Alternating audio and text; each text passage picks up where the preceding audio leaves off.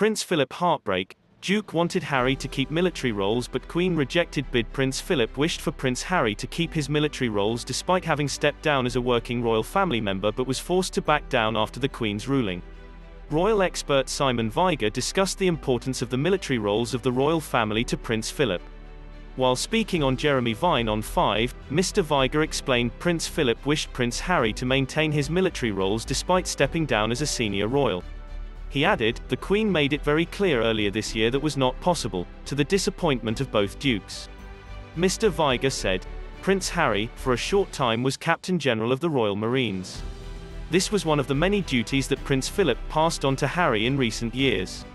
Another is the Field of Remembrance at Westminster Abbey before Remembrance Sunday. Clearly Prince Philip hoped, as did Prince Harry, that this would continue. But the Queen made it very clear earlier this year that Prince Harry would have to surrender his military patronages. The Royal Marines was one of Prince Philip's most important patronages.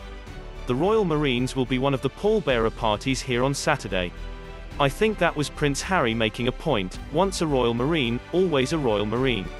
Due to stepping down as a senior royal, Prince Harry is expected to be wearing a suit to his grandfather's funeral on Saturday, not his military uniform.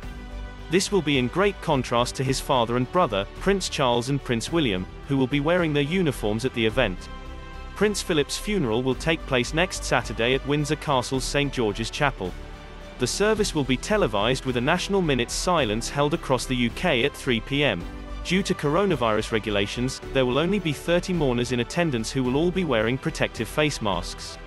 Harry will return from California to attend his first royal engagement since last month's incendiary interview with Oprah Winfrey.